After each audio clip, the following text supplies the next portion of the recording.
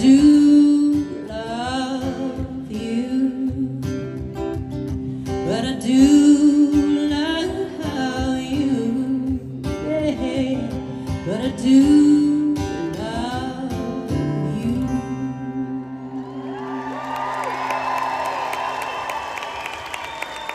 All right, I'm gonna take you guys on a little Coyote Ugly ride for a moment.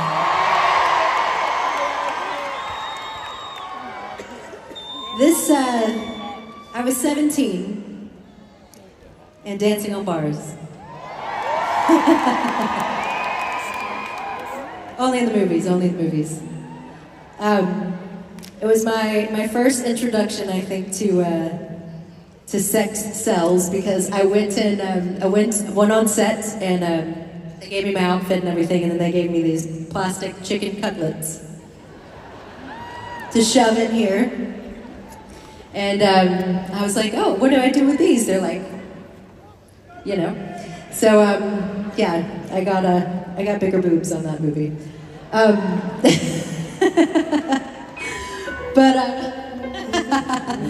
But this whole project came about because I called Diane Warren, who wrote all of these songs, and she had written this next song and she had played it for me, and it was attached to another film.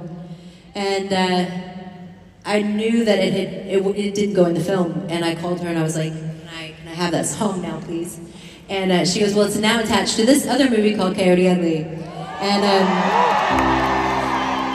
And